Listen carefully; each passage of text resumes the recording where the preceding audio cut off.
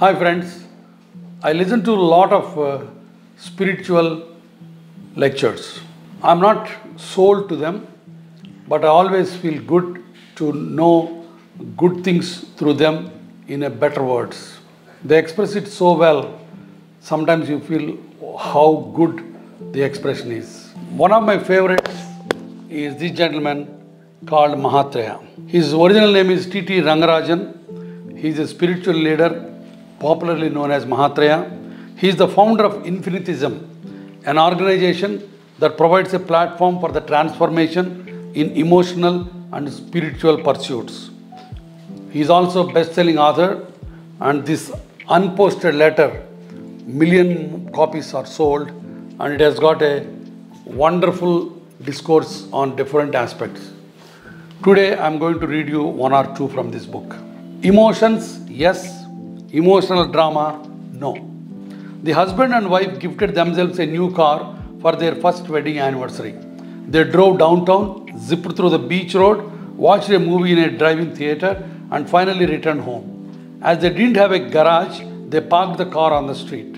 When they woke up the next morning, they found to their utter shock that the car was missing. It had been stolen. Their first car, their first wedding anniversary gift, and they had barely enjoyed the car for a day. The wife couldn't take it. Misty-eyed, she sank into the sofa.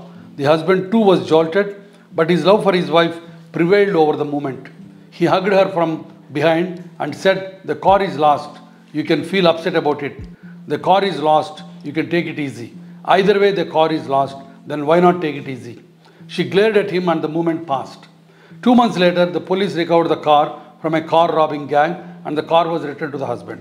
That very evening, while driving back home from the police station, the husband rammed the car against a truck. This time it was his turn. He couldn't take it. On returning home, misty-eyed, he sank into the sofa. The wife too was jolted, but her love for him prevailed over the moment. This time, she hugged him from behind and said, "The car is rammed. You can feel upset about it. The car is rammed. You can take it easy. Either way, the car is gone. Then why not take it easy?" A logical question. When the car is lost or rammed, how can anyone take it easy? But what else can you do? Feel upset if you want. Take it easy if you want. Either way, after the emotional drama, what has to be done has to be done. The police complaint has to be lodged. The car has to be sent to the workshop. The insurance has to be claimed. What has to be done has to be done. The child has failed in one of the subjects. The father slaps the child a few times. The mother hits herself on her forehead several times and cries. After all the emotional drama, what? Now you will have to take greater care while coaching young child in that subject. He might perhaps require a special tuition. What has to be done has to be done. You left the milk a little longer than required on the gas stove. The boiled milk is beginning to overflow from all sides of the vessel. Scream, wail, shout, get tense and let your BP shoot up. After all the emotional drama, now what? You will switch the stove off, remove the vessel and clean the kitchen counter. From a stock market crash to a key employee's resignation to the death of a loved one, after the emotional drama, eventually what has to be done will be done. Here we are not discussing about not being emotional, but about avoiding dramatic emotional reactions. Understandably, you will skip a heartbeat when you lose your vehicle.